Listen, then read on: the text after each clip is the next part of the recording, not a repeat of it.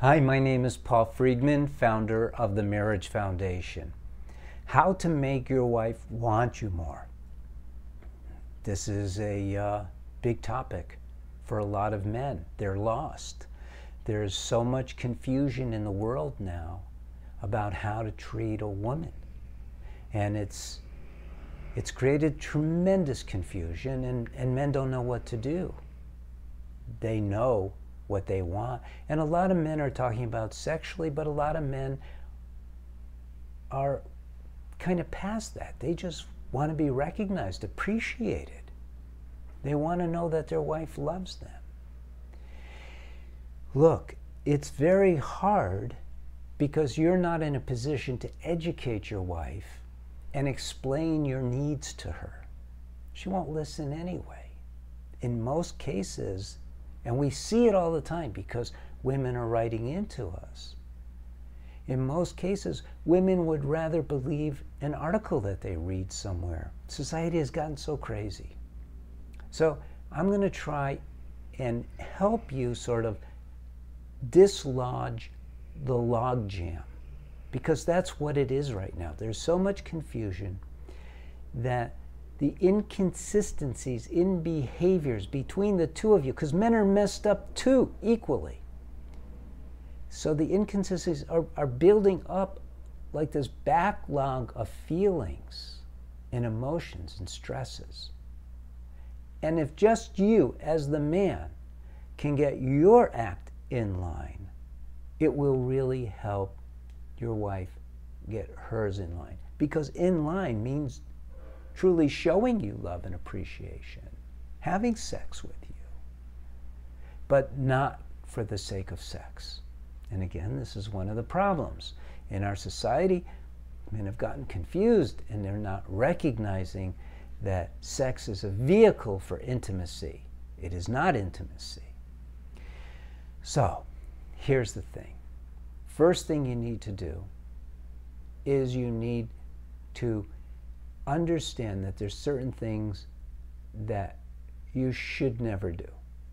The biggest thing you should never do is universal, and that is impose upon your wife's free will. That means not telling her what to do, not criticizing her. Don't tell her when she's doing something wrong or how you would like her to do it.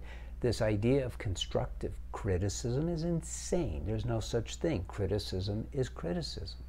So all that stuff's got to go. All of it. You have to be proactive about containing your ideas of how she should be. You have to, and when you do that, it allows her to express herself. And when she does, you need to listen to her from the point of view of understanding not just what she's saying, but what she means and where she's coming from. Not to achieve a particular goal necessarily, but by doing that, you're letting her know she counts, she matters, she's real to you. And this will start opening her up. You see, right now, she's probably viewing you as this wall. You don't let her in. You don't let her ideas in. You don't let her feelings in. It's probably how she sees you. And because of that, she can't connect to you as women connect.